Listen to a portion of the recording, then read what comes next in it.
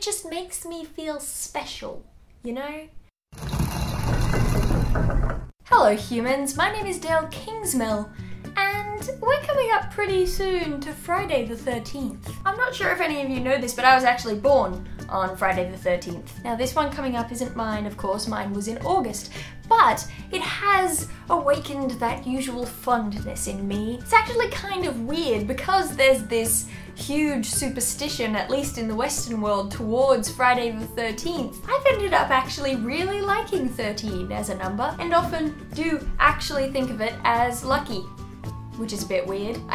We found a home video recently, and on the particular tape that we found that we were watching through, my birth was on it. Well, not my birth, bleh. But there was footage from the hospital just a little while after I had been born, and in the footage, my Auntie Sue has brought me a black balloon with the number 13 on it. And in the video, my brother, okay, who's 3 years old at this point, he is just so not interested in the new human being in the room.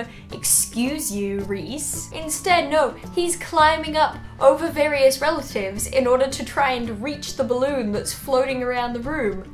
That was my balloon, and he couldn't even give me the tiniest bit of attention. Ugh, rude. And actually, when I was a kid, when I played hockey as a kid, I somehow ended up being number 13. There was the number 13 was the back of my jersey. And that's probably when I started really getting on board with this whole 13 thing. The first Friday the 13th birthday where I fully embraced it was when I was 11 turning 12. And for that birthday party, we went out and we got like black tablecloths and all these sequins that were shaped like witches and bats. And I had some friends over and we were having a party, and I'm pretty sure that on that night there was actually a bushfire that was pretty close to my grandparents' house. And speaking of things in this country that want to kill my relatives, and my grandparents have a lot of cars at their house because my granddad used to be an auto mechanic, auto wrecker person. And so we got the phone call while I had this party, and everyone in the house who could drive was basically called out to grandma and granddad's place so that they could help move all the cars just in case this bushfire was going to come through. The last time I actually had a birthday that was on Friday the 13th was when I was turning 17, and I'm 21 now. And so I think last year sometime I wondered when the next one was going to be, and I looked it up. It's not till I'm 28. What is that? I don't want to have to wait that long before another Friday the 13th birthday. What? Come on. So the pattern seems to be, I don't know, like 5 years, 6 years, 5 years, 11 years. 11 years is a really long time to wait. This year, I demand that my birthday shift from whenever it's gonna be to Friday.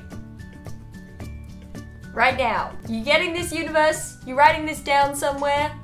Rearrange the calendar, please. So yeah, anyway, that's something you might not have known about me, that I was born on Friday the 13th, and thus am probably immune from bad luck, is what I'm gonna go with.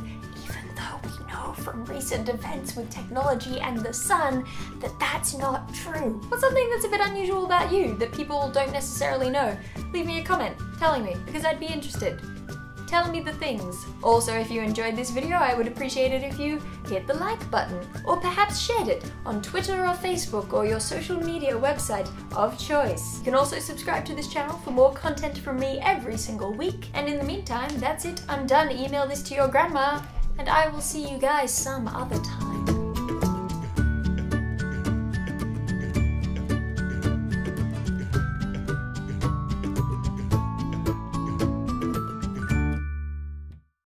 Actually, the whole way through that tape, he kind of ignores my existence. Well then.